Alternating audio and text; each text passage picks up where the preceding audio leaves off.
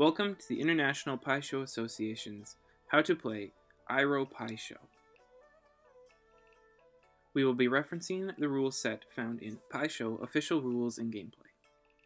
Iroh Pai Sho is a version of Pai Sho focused not on the capture of the opponent's pieces, but reaching harmony with your own.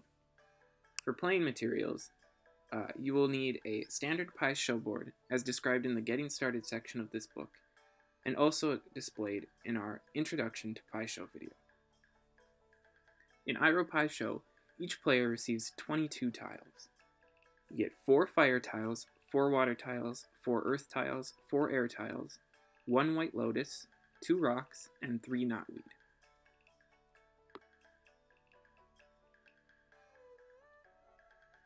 Gameplay. In Iroh Pai Sho, the point isn't to take the opponent's tiles, but rather your goal is to create harmonies. A harmony occurs when 2 tiles, regardless of their type, lie on the same line that intersects a midline. So if you look at the image displayed here, there are 4 midlines. There's the black, blue, red, and green midlines drawn there. Those are midline 1, 2, 3, and 4. So 2 pieces lying on the same line that would cross over that one of those midlines is a harmony. So, for example, in the next image here, you will see that the 2 black pieces lie on the same line, and they create a harmony over midline 1. Now, the white pieces would be creating a harmony over midline 4, but due to the fact that one of the black pieces is in between them, it's actually disrupting that harmony.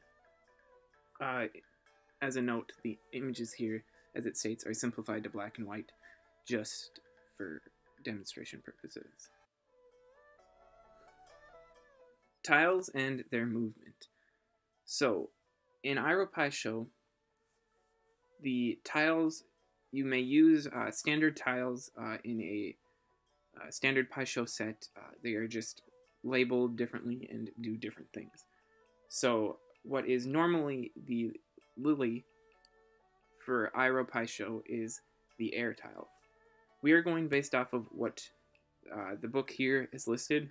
If you have specific elemental pieces or you would prefer to use other pieces, go for it. Just make sure you know which ones are air and which ones are water, earth, fire, etc.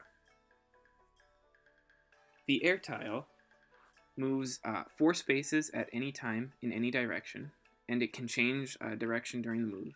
It can move on to all areas, and it cannot be taken or take tiles. The water piece moves 2 spaces at any time in a straight line, can only move on white areas, and can be used to make 2 simultaneous harmonies. So unlike other pieces, the water tile can be involved in 2 harmonies, which can really help make the time in which it takes to make all 4 of your harmonies much quicker. The earth tile moves 3 spaces at a time in a straight line. It can only move on yellow or unpainted areas, and can make harmonies with and through rocks.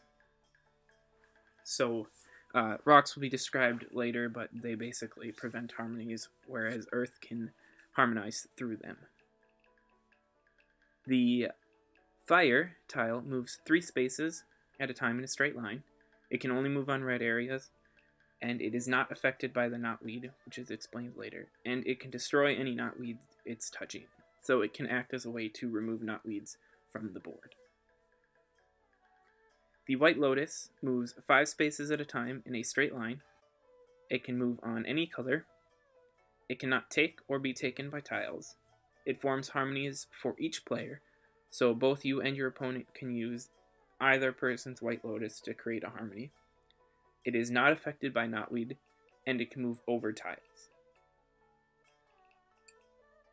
The knotweed is placed on spaces opposed to the points of the board, and it prevents surrounding tiles from moving. It does not disrupt harmonies due to the fact that it is not placed on intersections. The rocks can be placed on any point except the home point, and cannot move or be moved, cannot be taken or take tiles, and their main purpose is to disrupt harmonies. So if placed next to a water tile that is in harmony with an earth tile and it is now blocking that path, the harmony no longer exists, except for the case that if one of the tiles it is blocking is an earth tile, it counts as a harmony or can be moved through it. When you place a tile onto the board, it must enter on the home point. Any tile can move on a border between two different colors as long as it can be moved on one of the colors. Tiles take each other by moving on the other tile. Rocks, the white lotus, and air tiles cannot be taken this way. All tiles may move less than their maximum amount. Ending the game. The game is over when one player creates a harmony through each of the 4 midlines. When a player moves into a position in which they have a harmony across each of the 4 midlines, the opposing player has 1 turn to try and stop them. The player with the harmonies does not have to inform the opposing players that he has the harmonies. It is the opposing player's job to notice these harmonies. If the opposing player does nothing to prevent the harmonies, then the player with the 4 harmonies has to proclaim that they have won. Keep in mind that the proclamation of victory takes up a turn, and if it is false, the turn ends and the game continues. The image here displays an example of a winning position by the player using the black tiles. As you can see, they have a harmony across all midlines, midline 1, 2, 3, and 4, while the player with the white pieces has no harmonies. That concludes our video on how to play Iroh Pai Sho.